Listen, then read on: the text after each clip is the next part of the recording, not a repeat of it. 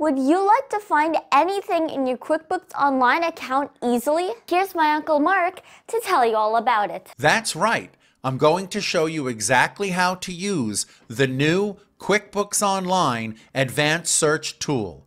You'll be able to find your transactions, track your transactions, and fix your transactions. And I'm going to give you the best possible examples of each right here in this video.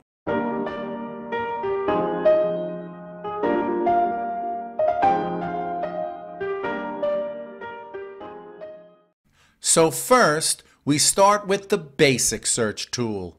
And you can access the Basic Search tool by clicking right up here in the top right corner of your QuickBooks Online interface, right on the magnifying glass. Once you click on it, you can see that it opens with two sections. The top section here shows a list of the recent things that you searched for, and the bottom section shows a list of recently entered transactions. And the reason they do that is because 90% of the searches that people go to when they click the magnifying glass are going to be for either the most recently entered transactions that they wish to call up and correct, or things that they recently searched on that they're searching on again. That means that most of the time, you'll get what you're searching for instantly. Now, there are 5 different things that you could type into the text field of the search tool to get search results. You could search by the name of the person in the transaction, the date of the transaction, the amount, or the reference number, and you can even search by the text in a text field like the memo field, the description field, or the customer message. As long as that transaction has exactly the text that you type in to the search tool, that transaction will show up in the search results and you'll be able to open it and fix it. So now let's find all of Alan's transactions.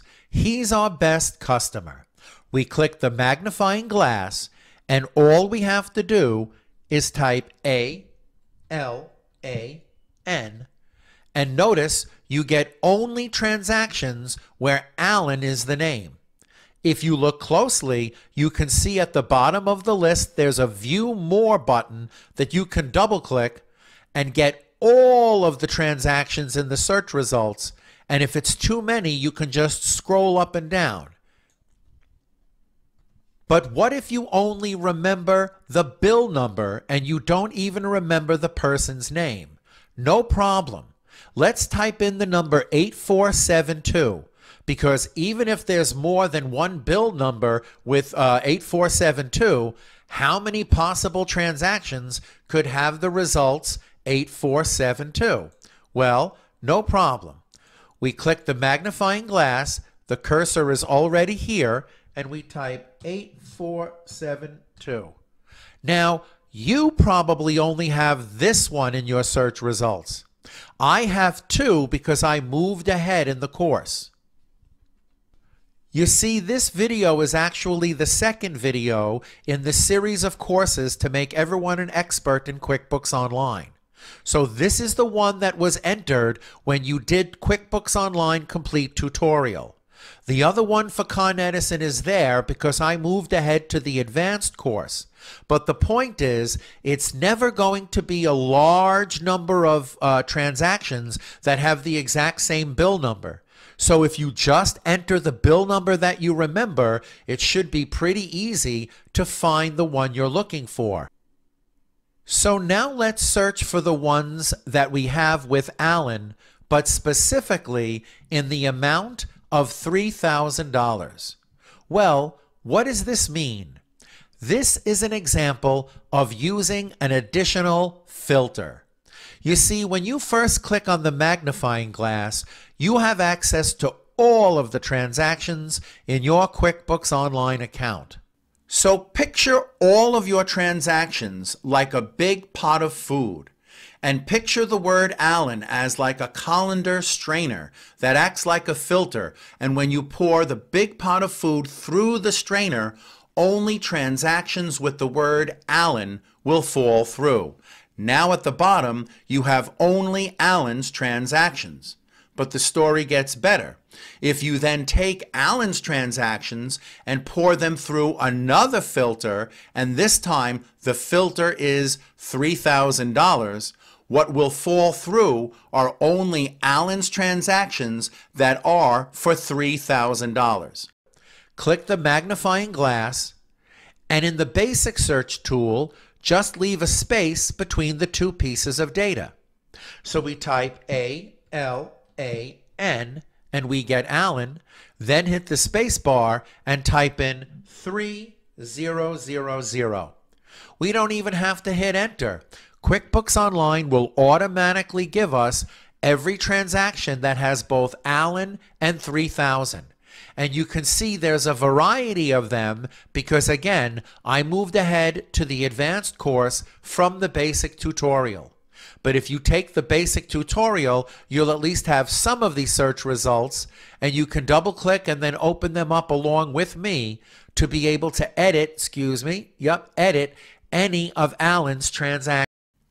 And if you think that was great, wait till you see the advanced search tool. The advanced search tool allows you to search by the same criteria that you used when you searched in the basic search tool, plus 3 additional filters. You can also search by the account that the transactions were recorded in. You can search by the transaction type, or if the transaction included a product or service, you can search by that as well. And you can access the advanced tool by opening the basic tool and clicking right at the bottom in the small blue text where it says advanced search. So we click on the magnifying glass, we go to the bottom where it says advanced search, and now we're in the advanced search window. You can even collapse the left panel so you have more room. You can do that by clicking these 3 lines with the arrow pointing that way, and now you expanded it to see more. Now what you're looking at is every single transaction that was ever recorded in your QuickBooks Online account. And if it's too much for one page, they will provide as many pages as necessary for you to click on to be able to see all the transactions that were ever entered. But of course, it wouldn't be practical to look through them that way. You should use the filters that they provide on top. Notice right away they have laid out across the top 5 or 6 of the 8 or 9 filters that you can use when you're searching. And you can just choose any one of these, 2 of these, or 3 of these, and then automatically the transactions will be filtered in front of you. But what about this magnifying glass here? Well, if you click on that, you can type in any text that's in any transaction, like anything in the memo field, description field, or customer message. So that would be the place to search for any text, and the other filters would be the place to search for all the other things that you can search on to really narrow down what you're looking for. So our first example when using the advanced tool will apply 2 filters. Let's find all of the payments that we received specifically from customer Alan. Well, that's very simple. We click the pull-down arrow by contact and choose the name Alan, and now we have all of his transactions. Then we click the pull-down for transaction type, and we could go all the way down to the letter P for payment, or you could type in PA and it will filter that field down to the one you're looking for. Click on it, and now we have 2 filters. We have payments just for Alan, and luckily there's only a few. Now I'd like to give you a great bit of advanced advice when using the advanced search tool. In the real world, it is extremely helpful to be able to see the date created or date last modified of all of the transactions in your search result list. And in order to do that, you have to click the cog wheel. And a great thing about the Advanced tool is you can click right here on the cog wheel and open up more columns so that you can see more information about all the search results that come up when you search. And when you click on it, you will see an additional list of additional columns that can be displayed when you look at your search results. So we can add memo and last modified, and we can see those additional pieces of information for every transaction that comes up in the search results. Then to save it, just click anywhere away from the little list, and you will see these columns have been added. So remember, these 3 lines will collapse the left panel so you have more room to see your search results, and you can click on the 3 lines if you need to bring back the left panel to navigate around QuickBooks Online. Let's click these lines and scroll up and down and see that we have all of the payments for Alan, but now we can see if there was anything entered in any of the memo fields, and we can see the date and time that this transaction was either created or last changed. Now we're going to use the Advanced tool for an example of a fast fix. And if you want to have the same numbers on your screen as I have on mine, you can click in the link in the description field below and do the full tutorial. That's the course that comes before this one. And if you do that entire course, you'll have the same numbers that I have, and you'll be able to get the same results on your screen. So let's see if we can apply our new skill to making a fast fix like we would in a real situation. Try to imagine that back on March 5th, when we recorded this sale receipt, we received $2,520 cash from Alan for a service that we provided. Now, on that date, we thought it was directly deposited from Alan into the bank account. But when we looked on our bank statement at the end of the month, we did not see that $2,520 that we recorded on March 5th. So what we did was we looked around the office and we found that it was in the office and it was never deposited in the first place, even though when we recorded it as being directly deposited into the bank and not sitting around in the office. So what should we do in QuickBooks Online when we find out that a check that we thought was deposited on March 5th, was actually paid directly into the account on March 5th, is actually a check that's sitting right here? We have to edit that sale receipt and fix it. We have to change it from recording it as being deposited into the bank over to payments to deposit, because it was received but never deposited. In other words, we have to find a particular transaction, open it up, and change it from one account to the other. So these are the numbers in the trial balance that you should have after finishing the most popular tutorial in the world in QuickBooks Online that's free right here on YouTube. And if this is your ending trial balance, then for our purposes, this is the trial balance before fixing the mistake. And we know that the mistake accidentally recorded something into cash and bank that should not be there. So when we correct cash and bank, it should decrease to the proper number by the amount of $25.20, which is the amount of the mistaken transaction. And that money should not be in cash and bank. We should have originally recorded it into payments to deposit, which means payments to deposit needs to increase by the $25.20 and become $6,720 after we fix this mistake when using the Advanced Search tool. So remember, we're looking for a sales receipt specifically in the amount of $2,520. Well, that should be very easy. But I suggest you clear the panel not only by clicking each X to remove the filters, but take my advice. After you remove the filters, click the refresh button so you get fewer error messages and you're starting fresh. Now, I like to collapse the left panel And we're looking specifically for a sales receipt. So type in SA after clicking the arrow, and we can go right to sale receipt. At first, we get every sale receipt in the entire file. And if we run out of room, it would show more pages. But now we're looking for a sale receipt with a specific amount. So we click in the amount field, type in the number and push tab, and then when we click the magnifying glass to search, actually you can just hit enter, we can see that there's only one sales receipt in the amount of $25.20.